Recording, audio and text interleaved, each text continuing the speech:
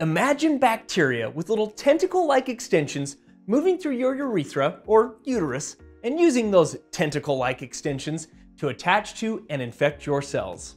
Yes, everyone, this is Neisseria gonorrhoeae using its pili to infect you with gonorrhea, also sometimes referred to as the clap. Now, hopefully it's not really infecting you, but it did infect over 600,000 people in the United States during 2023. And that number is actually likely much higher due to underreporting of cases. And one of the reasons why it is underreported is that gonorrhea can be asymptomatic in many people. So someone could be spreading and infecting other people with gonorrhea and not even know it. So today, we're going to talk about how it does spread, what symptoms it does cause in those that do experience symptoms, and probably the most scary thing about gonorrhea. Gonorrhea is becoming harder and harder to treat and cure. So we're going to talk about why that is. And as a bonus, we're going to talk about different patient cases that I've had where certain patients have had gonorrhea multiple times. So how would you approach patient cases like this? It's definitely going to be an interesting discussion. And for those of you that are new to the channel, I'm Jonathan Benyon with the Institute of Human Anatomy, and it's time to jump into some anatomical awesomeness.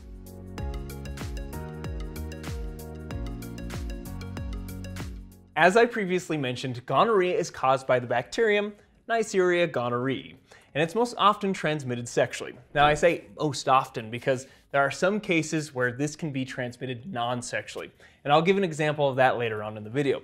But what are the signs and symptoms of the sexually transmitted form of gonorrhea?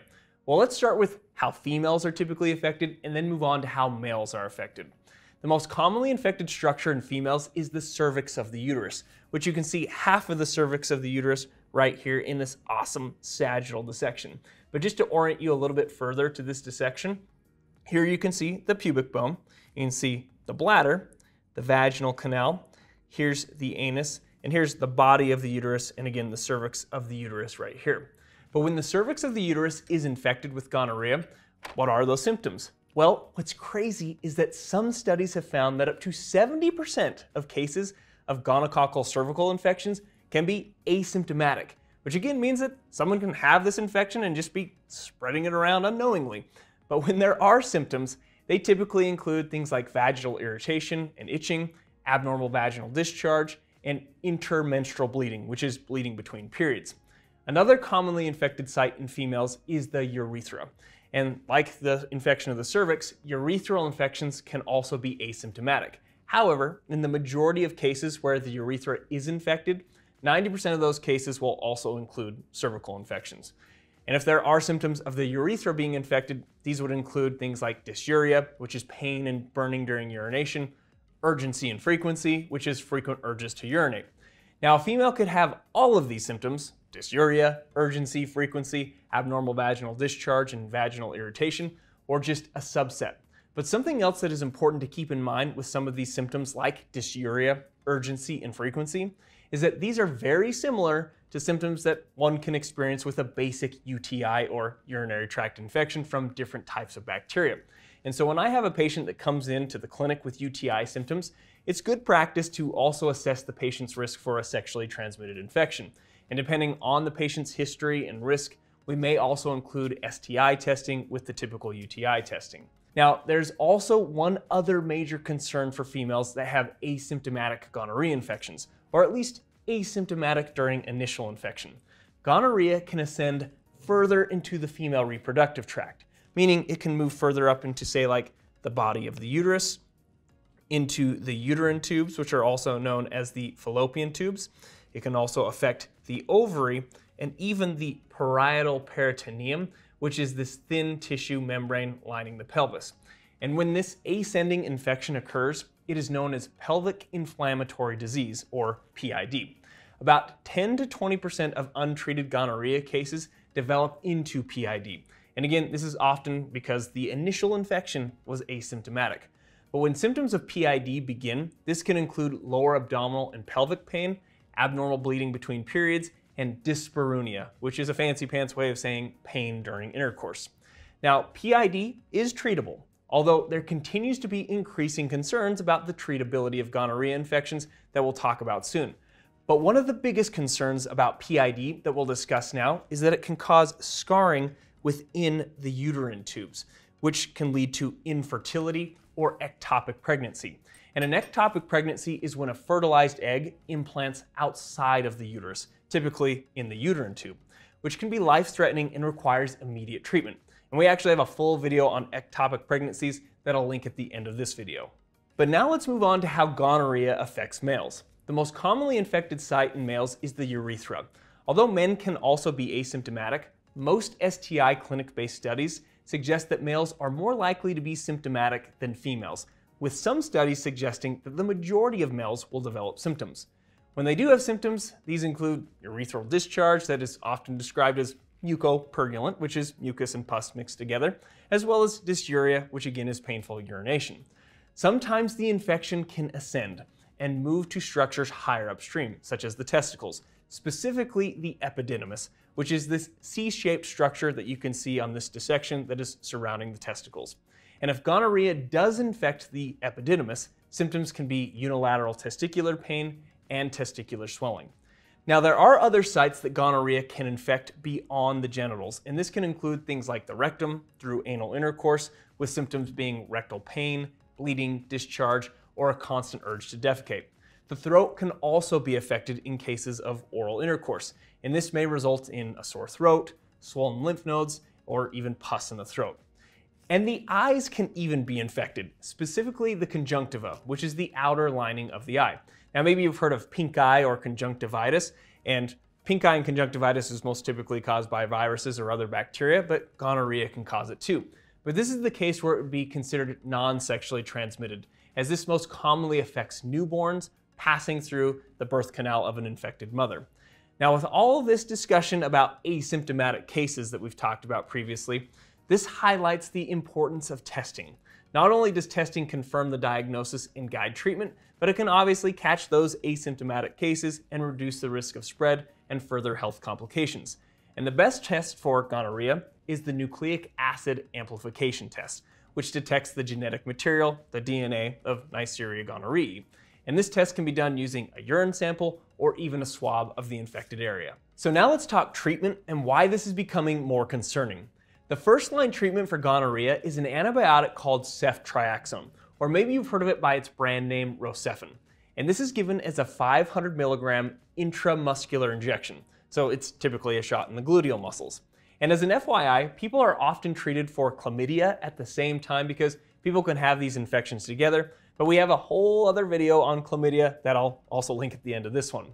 However, when I first started practicing medicine, the dose was 250 milligrams, but gonorrhea is becoming increasingly more resistant to ceftriaxone and other antibiotics. And they have even isolated some strains of gonorrhea that have developed a very high level of resistance to ceftriaxone, with the concern being that this antibiotic may not continue to work on some of those strains. And if you haven't heard of antibiotic resistance before, it is both fascinating and a little scary. Bacteria have this incredible ability to adapt and develop mechanisms to resist antibiotics. Some of these mechanisms include the bacteria learning how to prevent the antibiotics from actually getting inside them by either changing the permeability of their cell walls or even creating cellular pumps that pump out or expel the antibiotic before it can do its damage. Bacteria have also developed mechanisms to modify the target of the antibiotic, so the antibiotic can no longer bind to that target and therefore is rendered ineffective. And some bacteria have developed enzymes that can break down and modify the antibiotic. And obviously, when these bacteria divide and copy themselves, the new bacterial cells also have these abilities. And if that wasn't enough, the bacteria can share this information with their neighboring buddy bacterial cells by sharing some of their genes or genetic information, thereby helping those nearby bacterial buddies to also become resistant. So if that scared you a little bit, I apologize. Mostly, maybe it's slightly a good thing, but I do need to say that luckily most strains of gonorrhea are still treatable with ceftriaxone. But we still need to be careful and try to reduce the spread and also reduce the progression of antibiotic resistance. This is obviously going to be done with safe sex practices through using protection like a condom, getting tested when appropriate, as again, we have obviously stressed that people can have this infection and not know it. And then we come to this potentially heated discussion of public health responsibility. And what I mean by that is, do each of us have a responsibility to do our part in trying to minimize the spread of infections throughout our communities? Again, people have varying opinions on this, but I'll just contribute some quick examples and facts as food for thought. Now, most patients that I've treated for gonorrhea aren't really happy about it. Contracting the infection was accidental, and many of them I don't see or treat again. But I've also had other patients that have had gonorrhea multiple times and haven't seemed as concerned about it as those other patient examples. But here's the reality.